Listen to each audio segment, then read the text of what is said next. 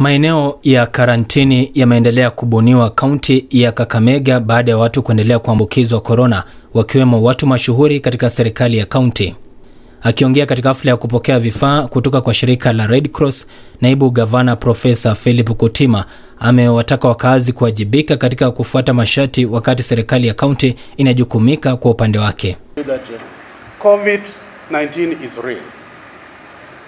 We had the first occurrence of the COVID-19 that we did not have as many cases, but the second surge that has come in, we have had quite a number of cases. In the first spike, we only had Mumias as the isolation center, but now, because of the second surge that has come in, we have now Mumias, we have Likuyani, we have the County General Hospital, and we are on the verge of opening Manyala Hospital.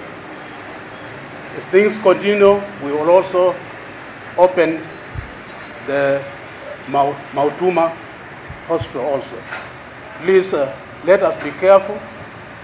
Let us keep the distance so that we do not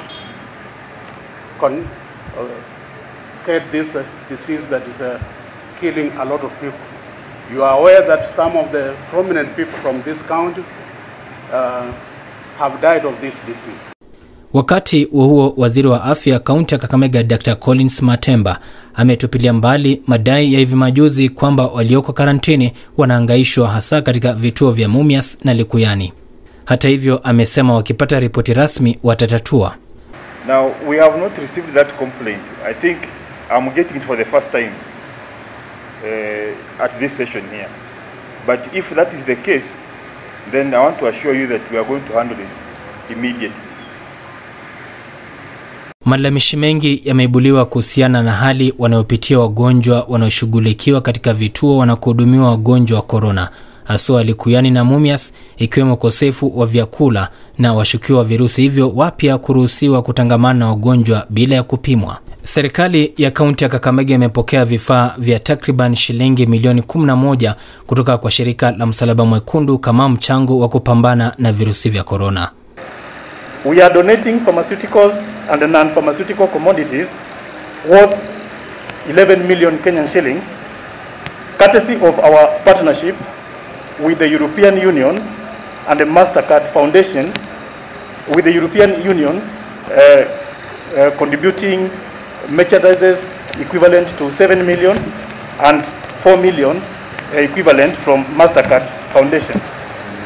Besides this, we have also worked together with your team to strengthen the response in various areas. We have supported the training of in excess of 121 health workers in case management and infection and prevention control. We have trained over 3,000 community health volunteers of these healthcare workers and are currently managing the 2 isolation centers, one in Mumias and another one in Likuyani, as well as Kakamega General Hospital. Ken Wasike, Nyota TV.